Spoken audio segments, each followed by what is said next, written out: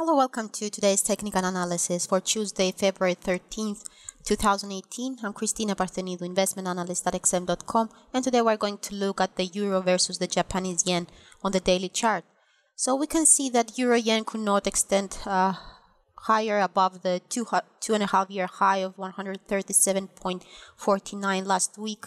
And instead it went all the way down, breaking below this long-term uptrend and falling below the Ichimoku cloud after a quite long time.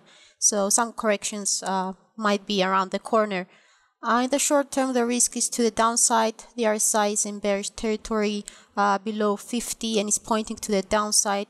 While if we look at the Ichimoku indicators, the red Tenkan-sen line has moved lower and is on track to break below the blue Kijun-sen line, but we still need to see whether the indicators will post a bearish crossover before we confirm these negative signals.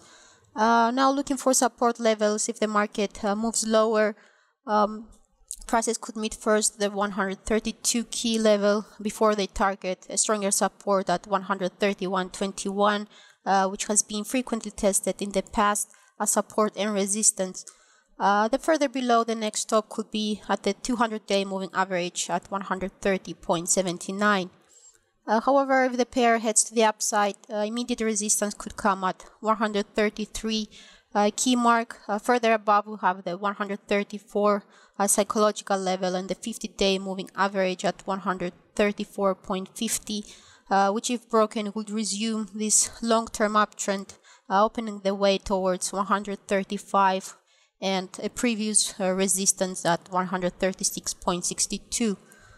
Turning now to the medium term, the market might turn bearish given that the market is trading below the 50-day moving average, while if we look at the MACD, the index is gathering negative momentum below zero and below its signal line.